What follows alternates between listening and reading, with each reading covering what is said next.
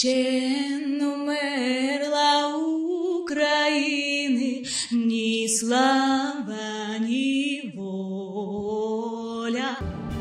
This is a story of love in the time of war. Captain Sergi of the Ukrainian army, who had been fighting in the front line at Bucha and Irpin, returned on a week-long leave. And he just proposed to his girlfriend Oksana, who is a singer, to marry him.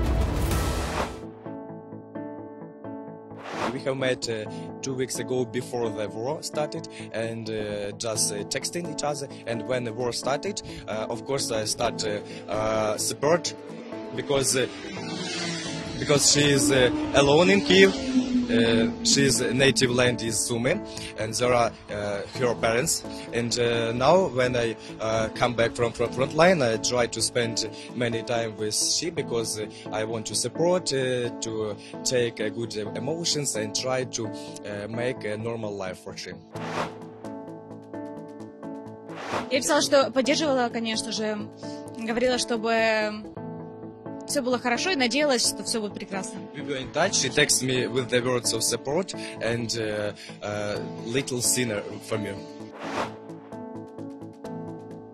And now we have time for a week, and we try to work, try to drink a coffee, and maybe bicycle tomorrow. Of course, I find flowers for she and try to make happy moments. Maybe our story will be the same, continue, you know, like wind. And of course it's a good love story, you know, like to be together during the war, support each other, and after the war make a couple and make little babies.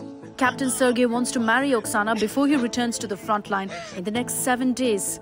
If God bless us, we will also try to be together forever. Oksana used to sing to him as he faced Russian bullets and artillery fire in the battlefield of the brutal fight between Ukraine and Russia.